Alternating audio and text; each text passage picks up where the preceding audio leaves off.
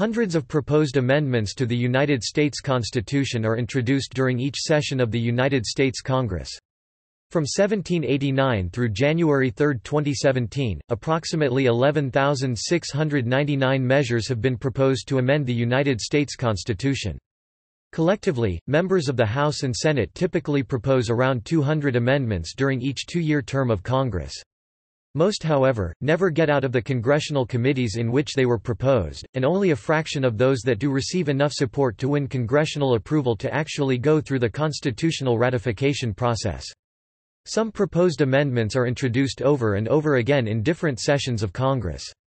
It is also common for a number of identical resolutions to be offered on issues that have widespread public and congressional support. Since 1789, Congress has sent 33 constitutional amendments to the states for ratification. Of these, 27 have been ratified.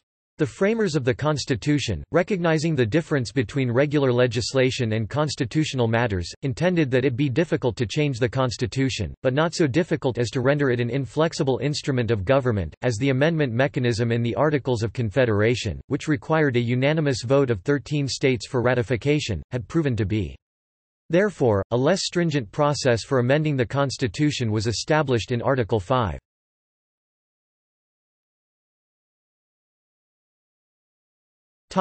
Amending process. Amending the United States Constitution is a two-step process. Proposals to amend it must be properly adopted and ratified before becoming operative. A proposed amendment may be adopted and sent to the states for ratification by either the United States Congress, whenever a two-thirds majority in both the Senate and the House of Representatives deem it necessary, or a national convention, called by Congress for this purpose, on the application of the legislatures of two-thirds, presently 34, of the states. The latter procedure has never been used. Upon adoption by the Congress or a national convention, an amendment must then be ratified by 3/4 of the state legislatures or by special state ratifying conventions in 3/4 of the states. To become part of the Constitution, an adopted amendment must be ratified by either, as determined by Congress, the legislatures of 3/4, presently 38, of the states, within the stipulated time period, if any, or state ratifying conventions in 3/4, presently 38, of the states, within the stipulated time period, if any. The decision of which ratification method will be used for any given amendment is Congress's alone to make. Only for the 21st Amendment was the latter procedure invoked and followed. Upon being properly ratified, an amendment becomes an operative addition to the Constitution.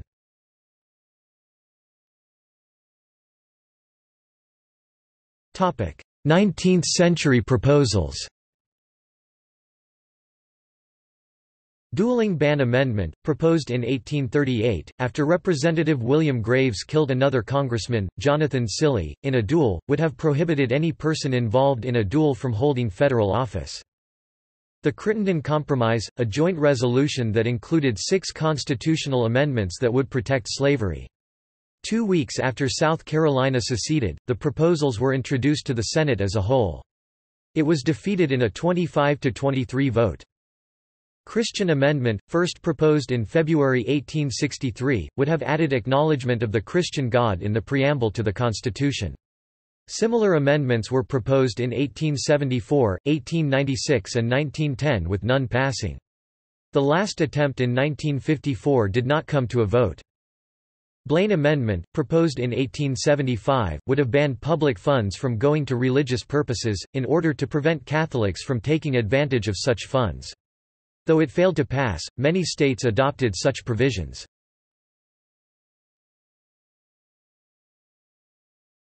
Topic: 20th-century proposals. Anti-miscegenation amendment was proposed by Representative Seaborn Roddenberry, a Democrat from Georgia, in 1912 to forbid interracial marriages nationwide. This was spurred when black boxer Jack Johnson garnered much publicity when he married a white woman, Lucille Cameron. Similar amendments were proposed by Congressman Andrew King, a Missourian Democrat, in 1871 and by Senator Coleman Blease, a South Carolinian Democrat, in 1928. None were passed by Congress. Anti-polygamy amendment, proposed by Representative Frederick Gillett, a Massachusetts Republican, on January 24, 1914, and supported by former U.S. Senator from Utah, Frank J. Cannon, and by the National Reform Association. Ludlow Amendment was proposed by Representative Lewis Ludlow in 1937. This amendment would have heavily reduced America's ability to be involved in war. Public support for the amendment was very robust through the 1930s, a period when isolationism was the prevailing mood in the United States. Bricker Amendment, proposed in 1951 by Ohio Senator John W. Bricker, would have limited the federal government's treaty-making power.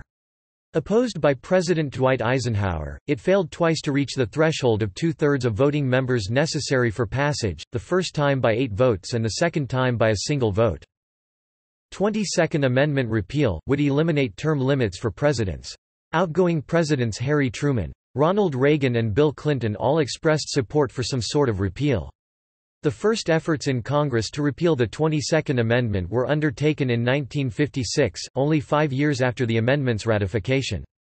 According to the Congressional Research Service, over the ensuing half-century through 2008, 54 joint resolutions seeking to repeal the two-term presidential election limit were introduced, none were given serious consideration.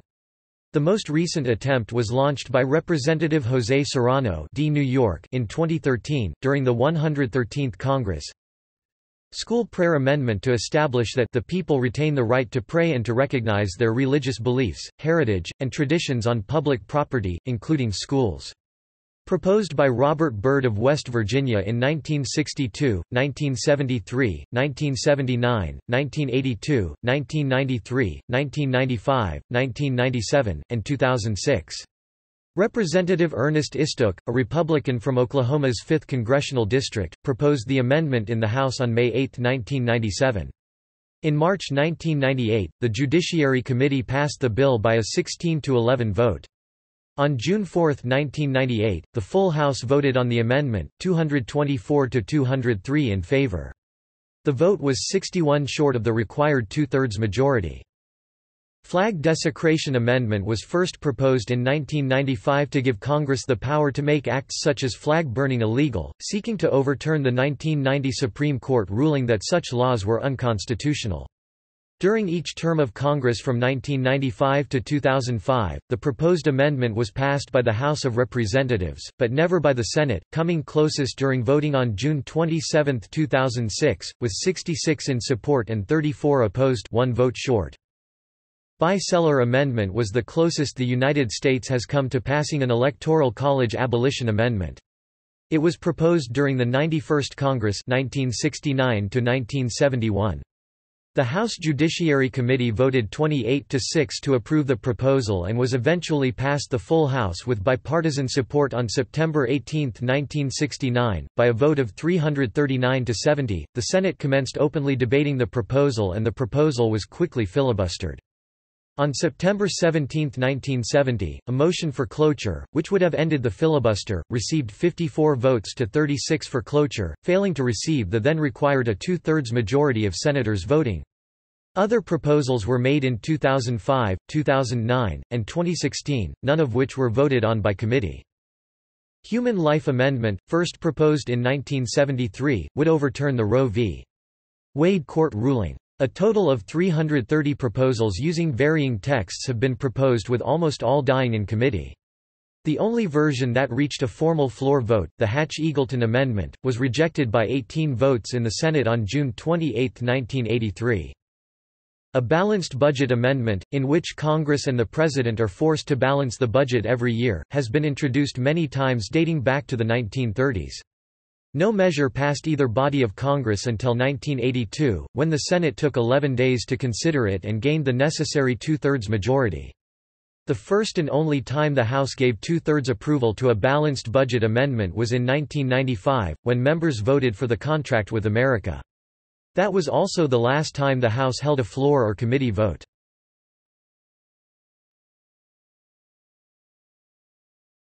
21st century proposals. Equal Opportunity to Govern Amendment, proposed in July 2003 by Senator Orrin Hatch R. Utah, would repeal the Constitution's natural-born citizen clause, thus allowing naturalized citizens—who have been U.S. citizens for at least 20 years—to become President of the United States or Vice President. It was widely seen as an attempt to make California Governor Arnold Schwarzenegger, born in Austria and naturalized in 1983, eligible for the presidency and is sometimes nicknamed Arnold Amendment, or Amend for Arnold. The Federal Marriage Amendment has been introduced in the United States Congress 4 times, in 2003, 2004, 2005, 2006, and 2008 by multiple members of Congress. It would define marriage and prohibit same-sex marriage, even at the state level. The last congressional vote on the proposed amendment occurred in the House of Representatives on July 18, 2006, when the motion failed 236 to 187, falling short of the 290 votes required for passage in that body.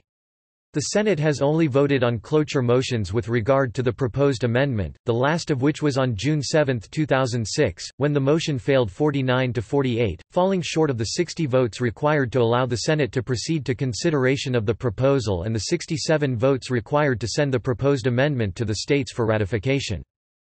Various campaign finance reform amendments have been introduced in Congress since the United States Supreme Court's 2010 Citizens United v.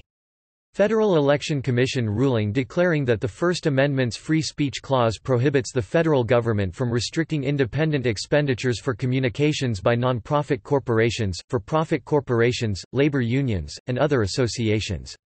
They include, the People's Rights Amendment, introduced on November 15, 2011 by Representative James P. McGovern, the Saving American Democracy Amendment, introduced on December 8, 2011 by Senator Bernie Sanders, and the We the People Amendment, introduced by Representative Rick Nolan in the 113th February 23, 2013, 114th April 29, 2015, and 115th January 30, 2017 Congresses.